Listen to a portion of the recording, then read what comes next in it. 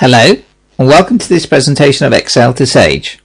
My name is and I'll show you how easy it is to import a purchase invoice batch into Sage 50 using Excel2Sage with just one click.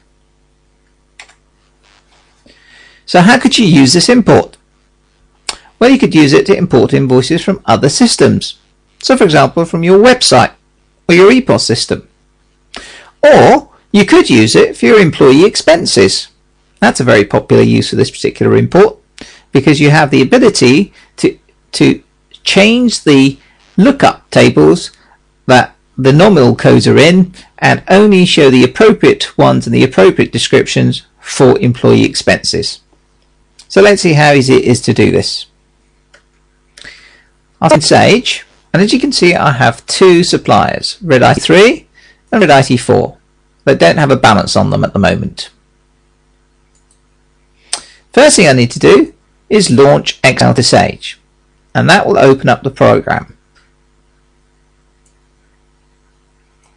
Next, I'll connect to Sage to activate the relevant imports.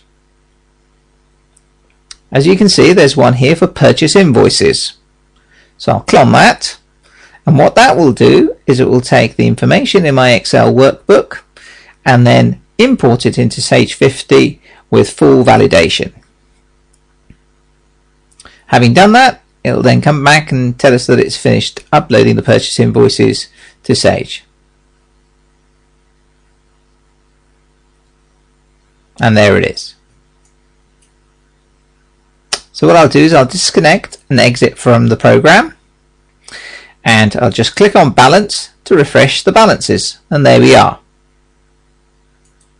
Now if I go back to the Excel workbook, I will see that there's a two-line invoice for RedIT3 and a single line invoice for RedIT4.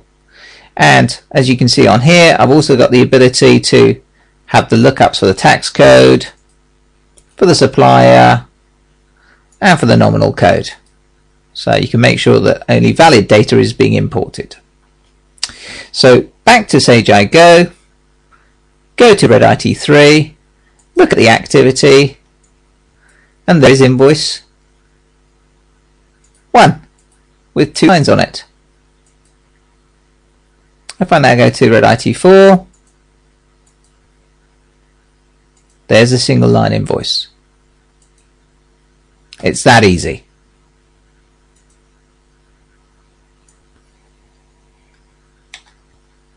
So in summary, Excel2Sage is very easy to use.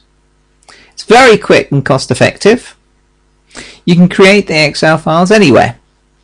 So that works very well for employee expense claims, which can then be emailed to the accounts department for validation and import. You can set up your own user-defined validation lists, so you can then cut down the number of nominal codes that can be used at any point in time. And I hope that you found that presentation of interest. Thank you for your time, and please feel free to download our free trial now and test it for yourself. You'll be glad that you did. Thank you.